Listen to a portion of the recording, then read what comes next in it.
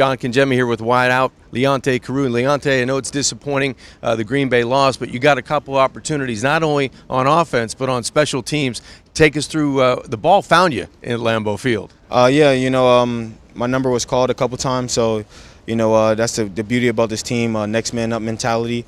And a lot of guys, been stepping up all year, and I feel like, yesterday was a great opportunity for me to step up with Jakeem and Devontae, who's been doing a great job for us all year, getting hurt, and I was able to catch a nice pass on offense and also make a couple plays on special teams. So, I would have rather the win, but it was a confident boost for me to play well.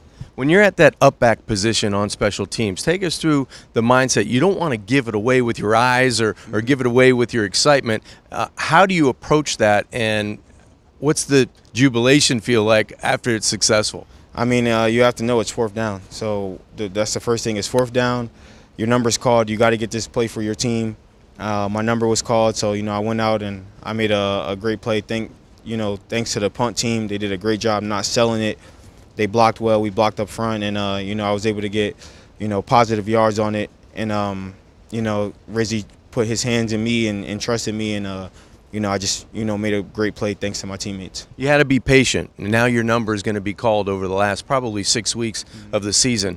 Take us through what you're thinking about, how excited you are for the opportunity, and what you're looking forward to most, because you have been putting in the work at practice. I'm very excited. I feel like being put on practice squad, definitely prepared me for this moment. It humbled me.